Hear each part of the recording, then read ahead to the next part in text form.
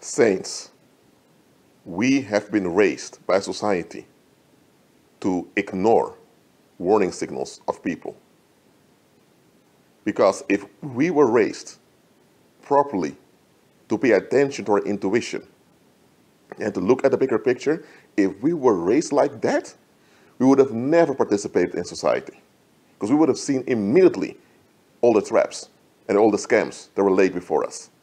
So for us to comply with society, we had to be numbed down so we wouldn't notice red flags. Now, one red flag that we all have been taught to ignore is a covert threat of a violent individual. We were told that if you disrespect someone, you can expect consequences. But hold up, what is respect to begin with? Respect is validation offered to someone who demands it. Respect is the following. Someone has an expectation, and they expect you to give in to what they expect. And if you don't do it, they get upset and take action against you. So the whole concept of respect is based in fear and violence. I want something, I have an expectation, I make plain what I want, and if you ignore what I want, I feel hurt and I do something to you. So, this whole idea of respect is narcissistic. There's a difference between honor and respect. Honor is when you value someone, and because you value them, you treat them with value. That's different. Honor is natural. Honor is Christ-centered. Respect is demonic and diabolical because it's rooted in fear. Yet, all of us have been told to be respectful. Or in other words, if they don't use the word respect, they say be polite, be this and that. Disrespect or being rude equates one another. Now, what is rudeness? Rudeness simply means you didn't consider someone's expectation. Disrespect means the same thing. You didn't give in to someone's expectation, now they're upset. But hold up! Why is it that someone can just expect something from you and feel entitled to take action against you if you don't give them what they want? What is that? As children, you don't have much options. So as children, you're told to just give in to people's expectations, just so they don't act out against you. Now, if you have an unstable, mentally deranged individual, and you're just a child, it's the best to just give in or to just run away. That's correct. But the moment you become older, you should learn to recognize dangerous people. And this whole thing about disrespect is a warning signal. When someone tells you, I don't tolerate disrespect, what they're actually saying is the following. What they're saying is, I have expectations that I'm not going to explain to you, that I don't feel entitled to explain. I just have expectations that I know you likely will not agree with, but hey, give in to what I want. Because when I feel hurt, I'm going to take it out on you. That's what they're saying. I don't tolerate disrespect. It's simply a narcissistic statement that they are willing to attack you and to cause harm and to escalate when they don't get the validation they crave. But we were told as children and also as teenagers to be respectful. And you know what? This whole concept of respect is what's being used to let evildoers and enablers of evil off the hook. Let me explain why. Some of you had parents that were screaming at you instead of just communicating with you. Okay? They raised their voice and screamed at you, and when you did the same thing, you got hit or whatever, and they were telling you to be respectful. But hold on, if it's not proper to scream at someone, why were they doing it to you? They never gave an explanation.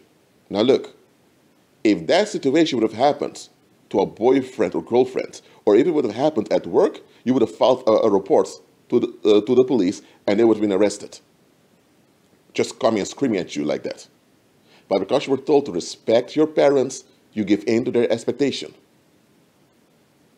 Look, there's a difference between having basic human decency towards your parents and honoring them. Basic human decency you have to all human beings, because that's what you do when you are a proper human being. when having honor should only be there if someone is honorable. Respect is not even biblical, it's not even natural.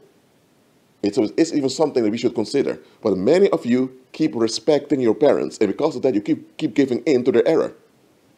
And now, the error of your parents is harming you as an adult. But because you're so brainwashed by the world, you keep thinking that giving in to your parents' expectations is the right thing to do. No, it's not. When you were a child, it was different. You had no options. But the moment you were in your late teens and older, you have options. You realize, okay, if mom and dad are out of their minds, I shouldn't give in to that. Because they should value me too as a human being. But the moment you have parents who keep insisting on being validated at all costs, you're dealing with a narcissistic individual. And if they have a history of retaliating against you, when they feel upset, you're dealing with a deranged, dangerous individual, man. For real. It's time for you to admit that. But it's not only with parents. Many of you respect the government. Oh, so when the government takes advantage of you, the citizens, when the government lies to you, when the government sets you up, you still put up with the same government. You don't join people to come in resistance, and you don't join people to overthrow the tyranny.